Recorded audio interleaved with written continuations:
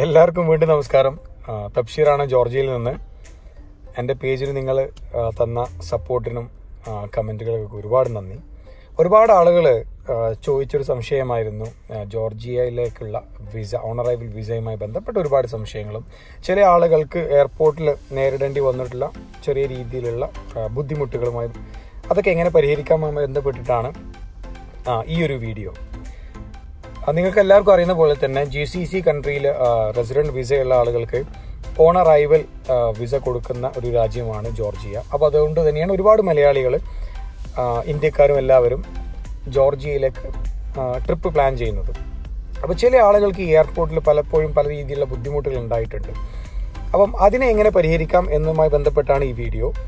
ജോർജിയയിലേക്ക് നിങ്ങളൊരു tour plan ചെയ്യുന്ന സമയത്ത് നിങ്ങൾ അതിൻ്റെ കൂടെ തന്നെ പ്രിപ്പയർ ചെയ്യേണ്ട കുറച്ച് ഡോക്യുമെൻറ്റ്സ് ഉണ്ട്, വളരെ പ്രധാനപ്പെട്ട കുറച്ച് ഡോക്യുമെൻറ്റ്സ്. ആദ്യമായിട്ട് നിങ്ങൾ ട്രിപ്പ് പ്ലാൻ ചെയ്യുമ്പം ഫസ്റ്റ് നിങ്ങൾ നോക്കേണ്ട കാര്യം, നിങ്ങളുടെ പാസ്പോർട്ടിന് മിനിമം 6 മാസത്തെ 6 months വാലിഡിറ്റി ഉണ്ടോ എന്നുള്ളത് നിങ്ങൾ ആദ്യം ചെക്ക് ചെയ്യണം. അതാണ് ഒന്നാമത്തെ കാര്യം.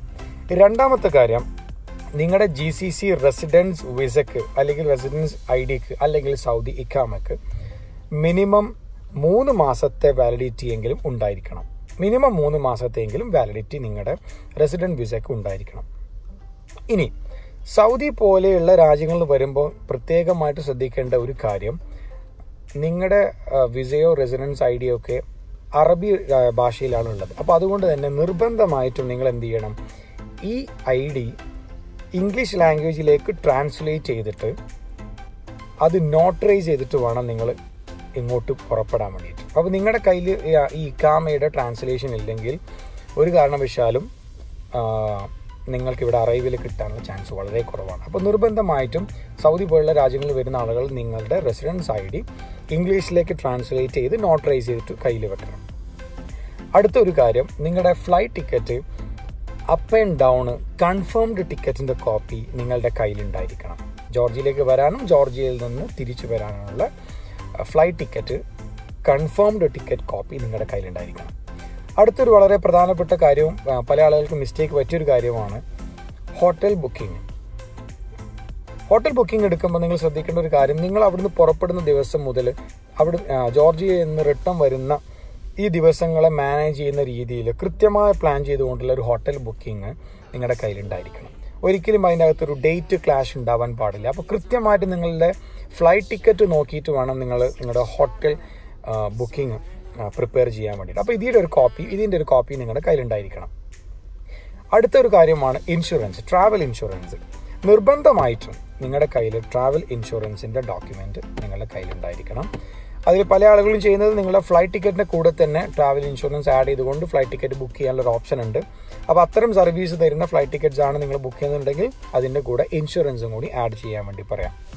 ഇനി ഇതിനൊക്കെ പുറമെ നിങ്ങൾ ചെയ്യേണ്ട 1-2-3 കാര്യങ്ങളുള്ളത്. ഒന്ന്, ഒരു ബേസിക് ആയിട്ടുള്ള ഒരു ട്രിപ്പ് പ്ലാൻ. അതായത് ഞാൻ ജോർജിയയിൽ എത്തിക്കഴിഞ്ഞാൽ ഓരോ ദിവസവും എൻ്റെ ഒരു ട്രിപ്പ് എങ്ങനെയായിരിക്കും, ഒന്നാമത്തെ ദിവസം ഞാൻ എവിടെ പോകും, രണ്ടാമത്തെ ദിവസം ഞാൻ എങ്ങോട്ടാണ് പോകാൻ ഉദ്ദേശിക്കുന്നത്, ഒരു ബേസിക്കായ ഒരു ട്രിപ്പ് പ്ലാൻ എഴുതിയിട്ടോ അല്ലെങ്കിൽ ജസ്റ്റ് ഒരു പ്രിൻ്റ് ഔട്ട് പോലെയോ നിങ്ങളുടെ കയ്യിൽ വെക്കുന്നത് നല്ലതാണ്.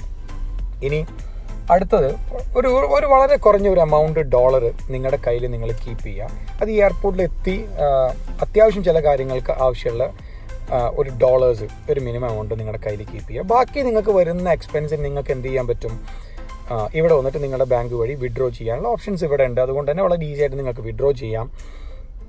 ഇനി എയർപോർട്ടിൽ വളരെ റയറായിട്ട് ചില ആളുകളോട് അവർ ചില ചോദ്യങ്ങൾ ചോദിക്കാറുണ്ട്. അത് ബോർഡർ പോലീസ് ആയതുകൊണ്ട് തന്നെ പ്രത്യേകം ശ്രദ്ധിക്കണം.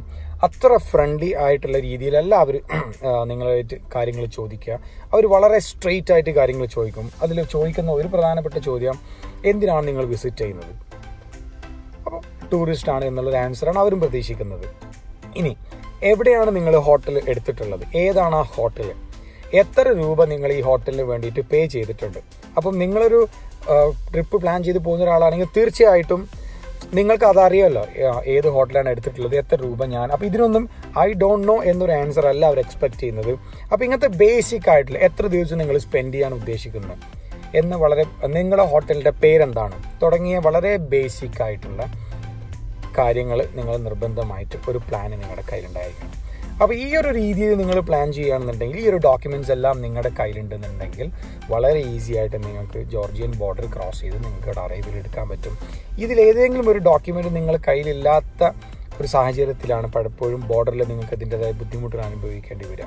അപ്പോൾ ഞാൻ ഒന്നുകൂടി ബ്രീഫ് ചെയ്യുകയാണ്. ഒന്ന്, മിനിമം 6 മാസം നിങ്ങളുടെ പാസ്പോർട്ടിന് വാലിഡിറ്റി ഉണ്ടാവണം. രണ്ടാമത്തെ ഒരു കാര്യം, നിങ്ങളുടെ GCC റെസിഡൻറ്റ് വിസയ്ക്ക് മിനിമം 3 മാസത്തെ വാലിഡിറ്റി ഉണ്ടായിരിക്കണം. സൗദി പോലെയുള്ള അറബ് രാജ്യങ്ങളിൽ വരുന്ന ആളുകൾ നിങ്ങളുടെ ഇക്കാമ നിർബന്ധമായിട്ടും ഇംഗ്ലീഷിലേക്ക് ട്രാൻസ്ലേറ്റ് ചെയ്ത് നോട്ടറൈസ് ചെയ്ത് വേണം കൊണ്ടുവരാൻ. ഹോട്ടൽ ബുക്കിംഗ് നിർബന്ധമായിട്ട് നിങ്ങളുടെ കയ്യിലുണ്ടായിരിക്കണം. Travel insurance എടുത്തിരിക്കണം. പിന്നെ ഒരു ബേസിക് ആയ ഒരു ട്രിപ്പ് പ്ലാൻ കയ്യിൽ വെക്കുന്നത് നല്ലതാണ്. പിന്നെ വളരെ ബേസിക് ആയ ആവശ്യങ്ങൾക്ക് വേണ്ടിയിട്ടുള്ള ഒരു ഡോളേഴ്സ് നിങ്ങളുടെ കയ്യിൽ കീപ്പ് ചെയ്യുന്നതും നിങ്ങൾക്ക് ഈസി ട്രാവലിങ്ങിന് ഉപകാരപ്പെടും. ഇത്രയും പ്രിപ്പറേഷനാണ് ജോർജിയയിലേക്ക് ട്രിപ്പ് പ്ലാൻ ചെയ്യുന്ന ആളുകൾ ചെയ്യേണ്ട ഒരു കാര്യം ഉള്ളത്. അപ്പോൾ ഈ ഒരു രീതിയിൽ നിങ്ങൾ പ്ലാൻ ചെയ്യുകയാണെന്നുണ്ടെങ്കിൽ തീർച്ചയായിട്ടും വളരെ ഈസി ആയിട്ട് നിങ്ങൾക്ക് ബോർഡർ ക്രോസ് ചെയ്യാൻ വേണ്ടി പറ്റും. അപ്പോൾ ഈ ഒരു വീഡിയോ ആരെങ്കിലും ജോർജിയ ട്രിപ്പ് പ്ലാൻ ചെയ്യുന്ന ആളുകൾക്ക് നിങ്ങൾ ഷെയർ ചെയ്യുക, പേജ് ലൈക്ക് ചെയ്യുക. നിങ്ങൾ തന്ന എല്ലാവിധ സപ്പോർട്ടിനും താങ്ക് യു സോ മച്ച്.